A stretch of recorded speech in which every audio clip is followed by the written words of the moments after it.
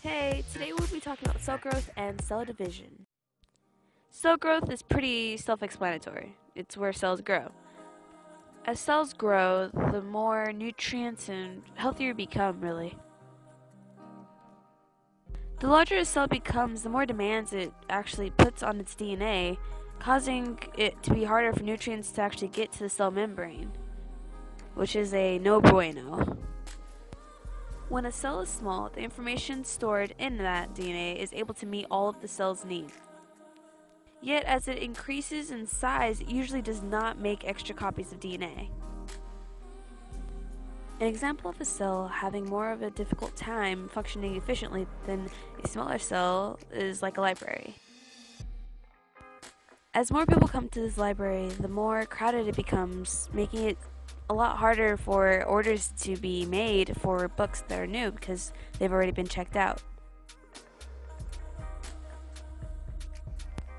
Cell division is a process by which cell divides into two new daughter cells. Before cell division, the cell has to replicate itself. Each daughter cell is given the same genetic information, kind of like a genetic library. In eukaryotes, cell division occurs in two major stages, mitosis and cytokinesis. To sum it up, these two stages allow the cell to divide and successfully replicate itself.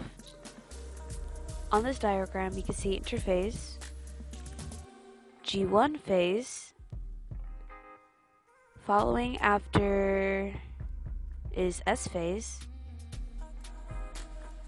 and then G2 phase. Interphase is very important because of these three phases.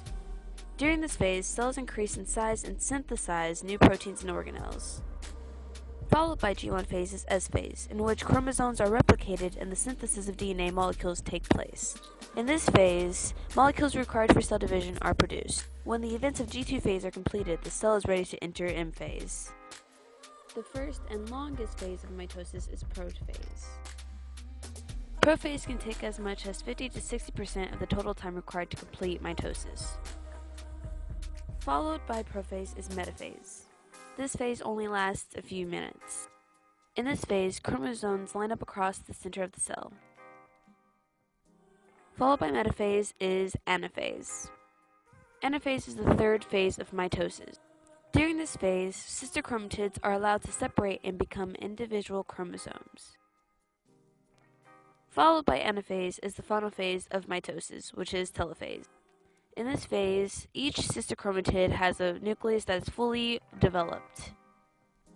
Followed by the telophase is cytokinesis, which allows each cell to be fully and completely developed.